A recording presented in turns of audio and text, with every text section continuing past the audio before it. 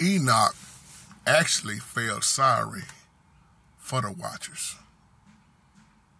This is a part 2.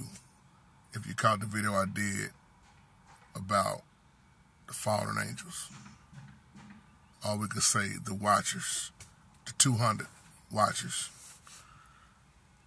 A question was brought to me about, do I think they had feelings and truly repented? Now keep in mind, they were created. Our Heavenly Father showed us in His Word that our Savior didn't get on the cross to die for no fallen angels. Catch that. For the watchers. What they done was so far past wicked. The Holy Spirit was so pissed off. So this is why I keep saying you got to read the books, the removed books. Get the Apocrypha. When you look at Enoch also, I want to say this chapter 7, he talks about the second heaven. Okay? And Enoch was explaining these men carried him. And where he went, it was so dark. He was explaining the darkness. He said this darkness is greater than earthly darkness. Now that's dark. All the way dark. And when Enoch was shown this, you'll read it. Once again, it's not in the King James Bible. But it said Enoch felt sorry for them. Now catch this part. They knew they messed up so bad, they wanted Enoch to pray for them. I'm talking about the watchers. It's all recorded. Can you pray for us? Prayer wasn't going to do no good. They actually bowed to Enoch. Wanted Enoch to pray for them. See, they had no chance of getting it right. Just like Satan has no chance of getting it right.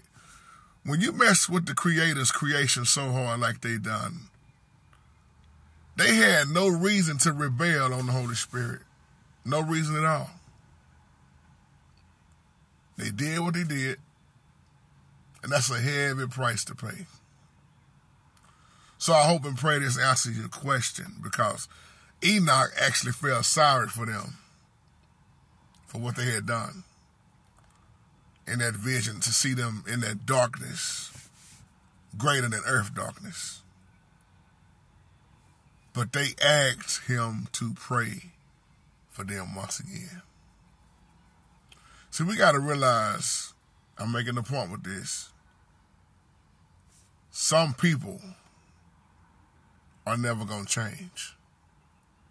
Some people going to stay the same. They're going to go to their grave like they are.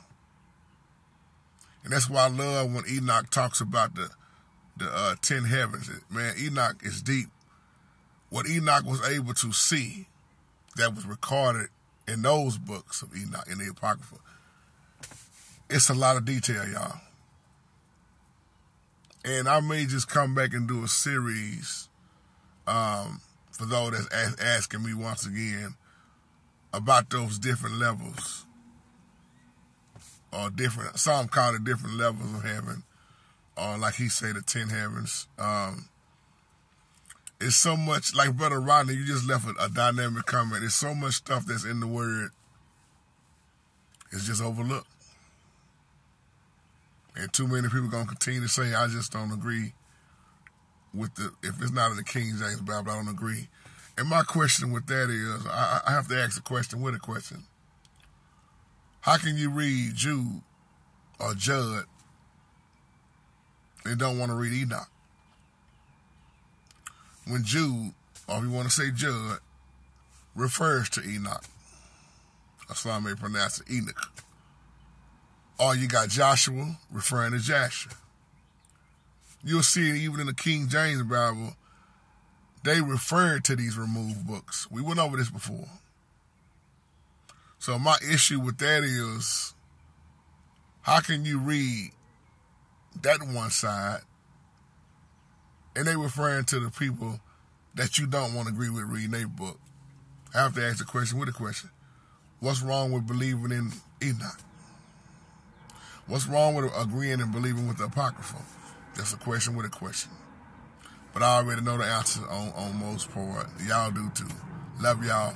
Have a blessed day.